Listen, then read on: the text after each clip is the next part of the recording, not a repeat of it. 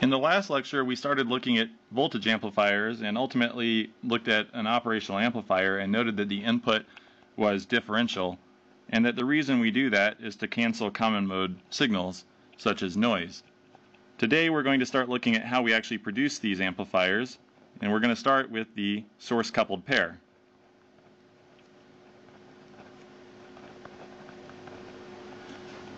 Alright, so for a resistive loaded source-coupled pair, we take two common emitter amplifiers, common source amplifiers. We tie their sources together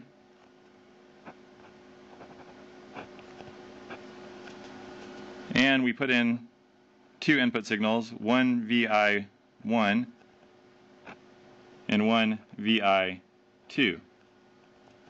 Now we couple these amplifiers with a current source in their source, or that feeds into the source of the source-coupled pair.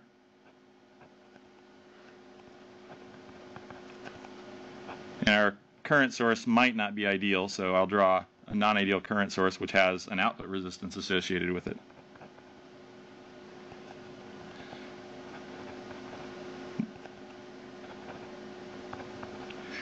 Now we'd like for this amplifier to be symmetric, which means that transistor M1 and M2 are equal, and resistors RD1 and RD2 are equal to one another. And we would take an output voltage VO1 and an output voltage VO2. Alright, so we define our input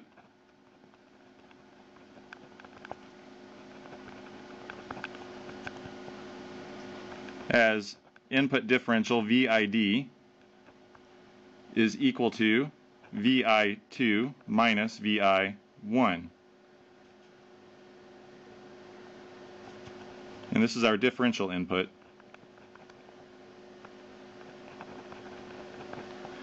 We can also define what we call a common mode input, VCM, which is equal to the average of the two voltages at the input, VI2 plus VI1 divided by 2.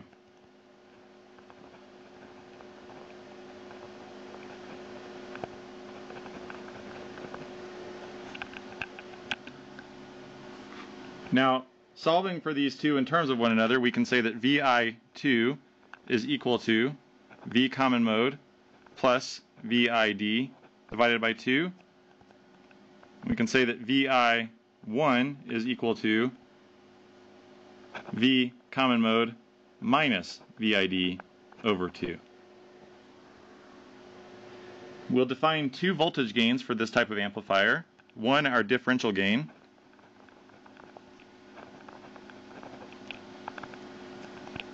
we'll call ADM, which is equal to VO2 minus VO1 divided by VI differential, V input differential, or VOD, V output differential, divided by VID, V input differential.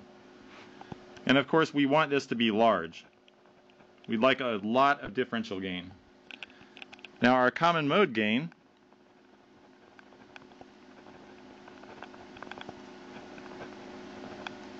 is equal to ACM, which we say is equal to either VO1 divided by VCM or VO2 divided by VCM. And of course we want this to be small. In other words, we want this amplifier to amplify differential signals and reject single-ended or common mode signals. We also can define what we call a common mode rejection ratio.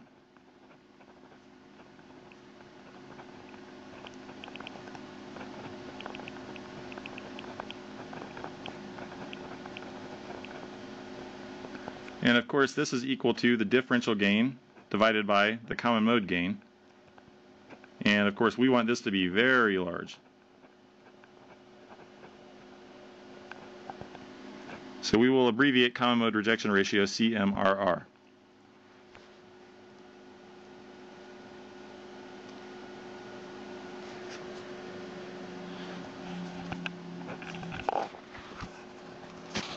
All right. So the CMRR is basically how well does our amplifier amplify differential signals and reject common mode signals. We have one other parameter in a differential amplifier that we'll be interested in for the time being, called common mode input range.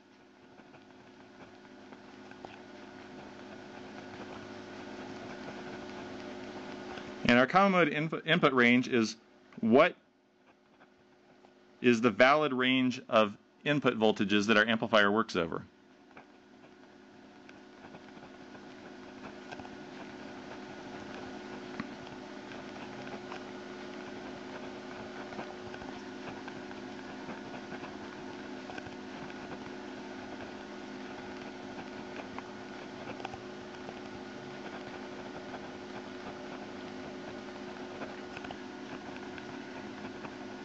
And of course, this is going to depend upon the type of transistor we use, and the basic condition is that we have to keep the devices in the saturation region.